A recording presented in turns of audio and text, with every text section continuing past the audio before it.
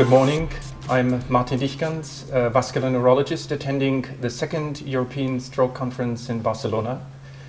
I'm very privileged to have the principal investigator of the PET trial, a trial that tested platelet transfusion in patients with ICH, Yvo Roos, together with his study partners and collaborators, Rustam Al-Shahi Salman from the UK, Edinburgh, Charlotte Cordonnier from Lille, and Iram Baharoglu, also from Amsterdam, the Netherlands. My first question to you, Yvo, would be why would you conduct a trial giving platelet transfusion to patients with ICH? Yeah. Well, the first idea came to me when I was at the neurosurgery department, and I saw over there patients being admitted with an intracranial hemorrhage who received immediately platelet transfusions. And I said to myself, well, that's weird, because we in neurology don't do that. So it seems strange that you have one hospital, one academic hospital in Amsterdam, two departments who have different protocols when they admit patients with an intracranial hemorrhage who are on antiplatelet therapy. So that was the first moment I said to myself, well, we need a trial to be done. And I went looking to the guidelines, whether there was some information on it, what we should do. Actually, they said there weren't any trials done, and they all said, well, we can't recommend it. So I said to myself, well, that's a good idea to do a trial. There is doubt whether it's useful, and when there is doubt, you need a randomized controlled trial to give the answer. So that started all with that. Well, that's great. What type of patients did you include into the trial?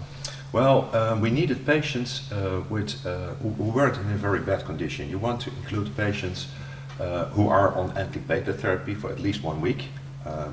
And you need patients who are in a condition that they can benefit from treatment. The whole idea is that when you give platelet transfusion, you can prevent hematoma growth.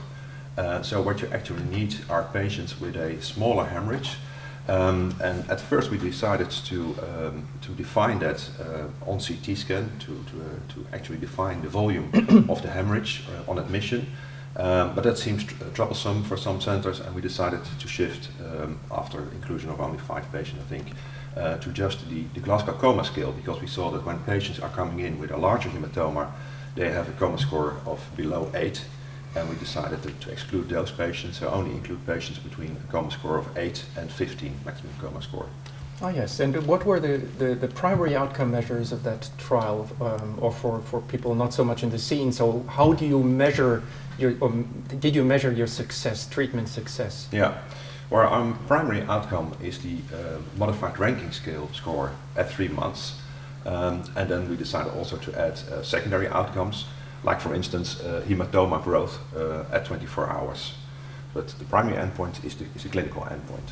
Yeah. That's all very exciting. I see that you are not alone. No. You already mentioned that this was really a team effort, and together with investigators not only from the Netherlands but also from UK and from France. So a real European team effort. Yeah. How did this emerge? Did this happen from the beginning, or did you manage to get additional partners on board while the study was going? No, good question. Now, we started in the Netherlands, and we had done some calculations on how many patients there were in the Netherlands who are actually on antiplatelet therapy who could be included, and we had initially calculated to end the trial within 4 years. But then after 2 years, we saw that we weren't halfway. We also had a lot of trouble setting up the trial with all kinds of guidelines you need to do. You need to have good clinical practice, and it took time, ethics committees, things like that. So after 2 years, we weren't halfway. We were only at 1/3 of the trial, or even less. And then Rustam came into sight, and because I needed more centers, and there weren't any more centers in the Netherlands. And we talked together, and we said, well, maybe we can expand to Scotland.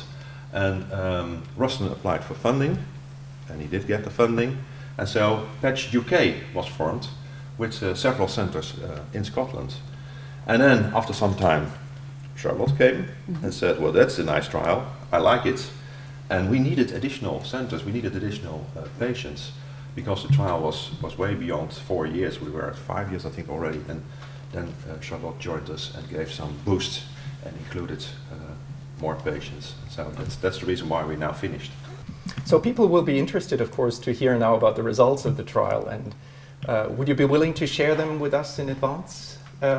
Maybe, Ira, maybe you could speak about the primary findings of this study and the most exciting results. Yes. From your perspective.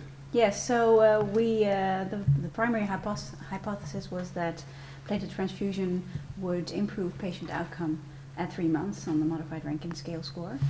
And we thought that that would be due to the hematoma growing less in the patients that received platelet transfusion. And so we included 190 patients that we needed and closed the database and unblinded the data and checked the results.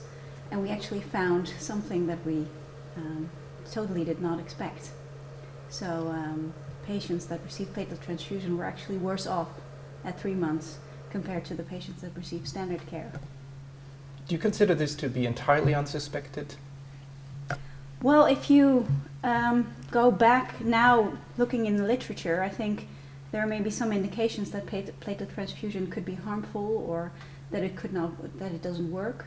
But we didn't think that we would find it. Otherwise, we probably wouldn't have done the trial if we already knew, of course. But yeah, I think we were surprised. And were there any major complications? So we checked for the serious adverse events, and we actually thought that we would find more thrombotic events or more transfusion reactions. Those were slightly higher in the platelet transfusion group, but not that much. We actually saw more complications of the intracerebral hemorrhage itself, so brain edema, hematoma growth, leading to severe adverse events. They were not significant in the intention to treat analysis, but they were more often seen in the platelet transfusion group. And do you have any explanation for why it didn't work? Yes, I think that's difficult because it's all conjecture. We didn't test it in the trial. I will talk a little bit about maybe thromboembolism in the brain.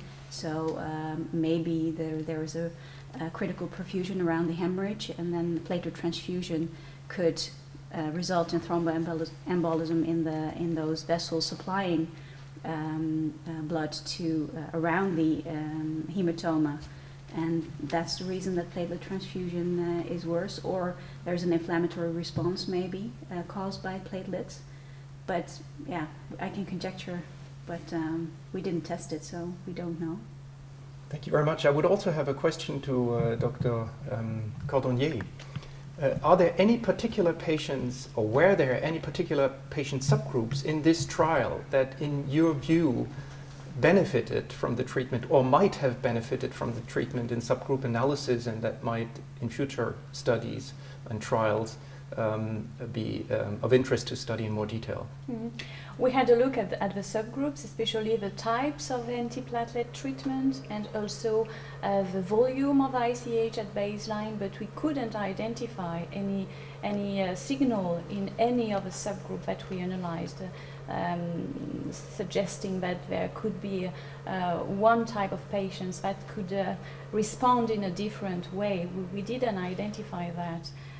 Of course, the subgroups were small because of the overall sample size. The hypothesis of the different response according to the types of antiplatelet was interesting, and we would have liked to be able to test further the platelet response and the platelet signals from a biological point of view, but we couldn't do that in the whole sample size. So do you think that platelet transfusion therapy is off the table after this trial? Yes, I think so. Okay, thank you. That's a very clear answer for us, and I think a very important message also you conferred. Did you communicate, and probably that is a question to Dr. Al-Shahi Salman from Edinburgh, did you communicate your results to patients, or will you be communicating your results to your patients? So I think that's a really important thing to do in trials, because without the patients we wouldn't have trials. Yes, we are planning to do that. It will need to be done separately by the individual countries in the appropriate language for the patients, and done sensitively as well, because many of these patients have died or are disabled after intracerebral hemorrhage, which is the most common outcome for the disease. and for the scientific community. Are we going to read about the results of this exciting trial, the PET trial, in the future?